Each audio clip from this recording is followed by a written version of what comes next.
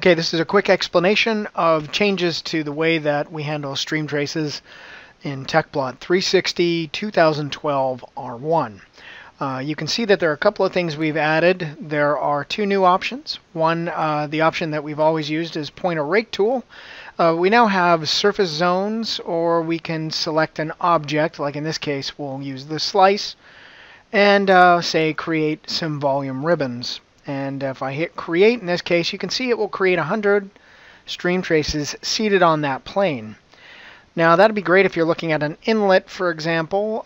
Perhaps in this example though, maybe you want to look at across the entire wing. So in that case we can just move the slice direction by hitting X, and we'll go ahead and create some new stream traces, again using the object.